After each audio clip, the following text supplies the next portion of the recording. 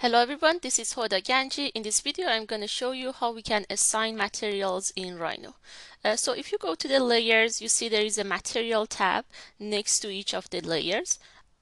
I want to go to the yard. We have one item for the landscape and one for the soil.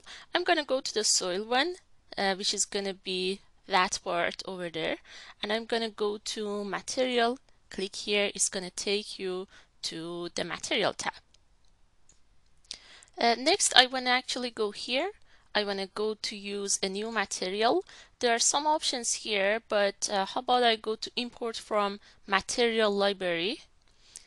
And we do have some options here. I can go to like organic. I can go to like grass or mulch. I'm going to go with one of these options. How about mulch dark red?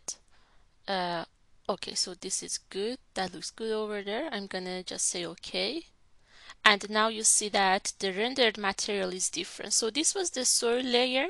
I can also take care of this part. I wanna go to this landscape tab. I wanna assign some material here.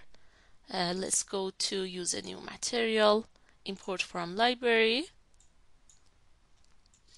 I wanna go to the architecture folder, a wall, maybe stone. And I want to use the stacked stone. That's good. Okay. Next, I want to assign a material to the yard layer. So it's going to be actually over there because the sub layers have different materials. I want to go to material.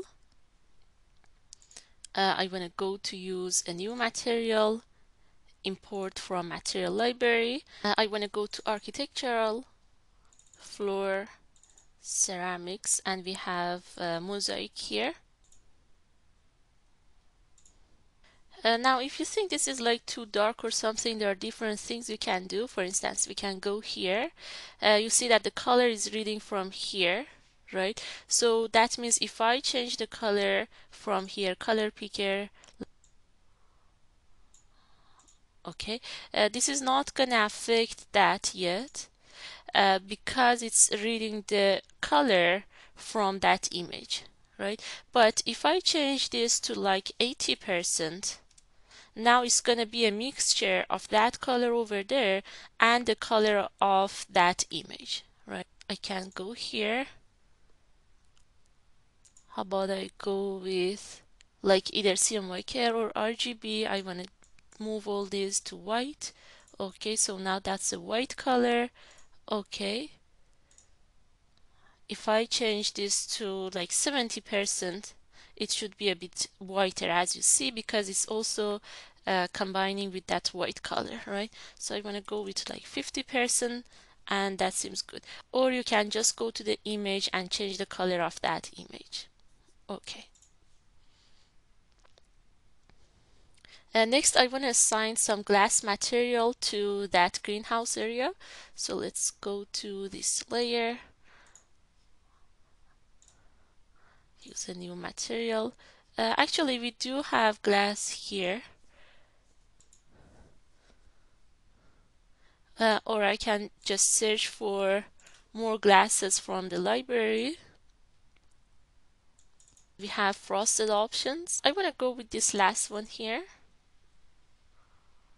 That should be good. Okay, now you see that we can see kind of the area behind it because now it's transparent.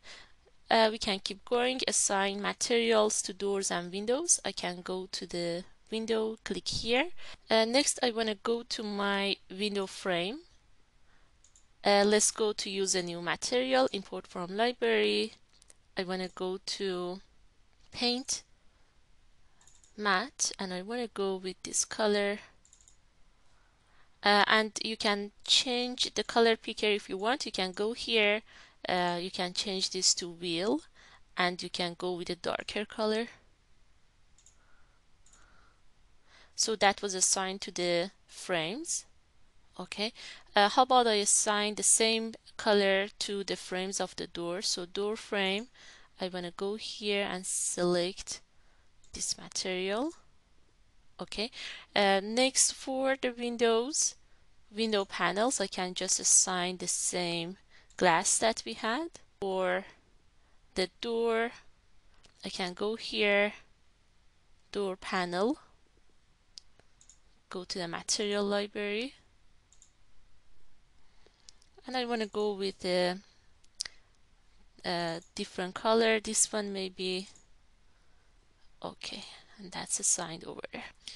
If I switch to the other camera now, you see that it's kind of getting better over there too. We can assign some material to the wall as well, wall 3D. I want to go to the wall 3D, assign material. For now, I'm just gonna keep it simple. I'm gonna go to paint, and I want to go with more like a white material. We can of course change it later.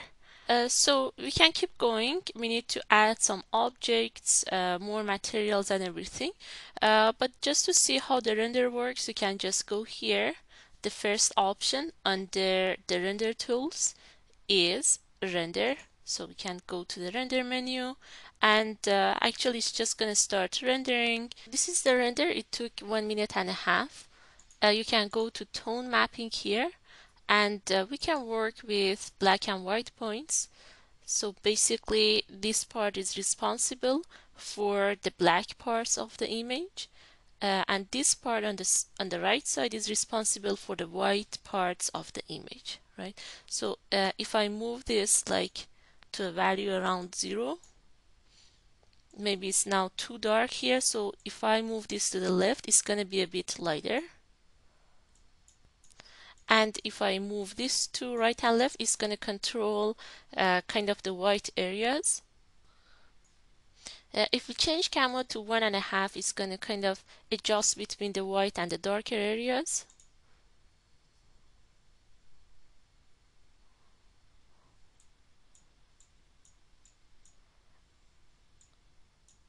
Okay, and I want to have this a little bit darker here. Okay, so now this seems like a good contrast. Of course, it needs working and everything. You can save this render from save image as from this icon, and you can save it as JPG, or you can go with PNG, bitmap, and so on. Now this is just a test render. We're going to keep working on that. But if you want to change the size of the render, we should close this window, and we need to go to the file, properties. The size of the render actually comes from here, resolution and quality. Now it's set on 935 by 618. If by the end you want to go with a higher resolution, you can go with different values, but I'm going to suggest that for the test renders, we can keep it on a low resolution such as this one.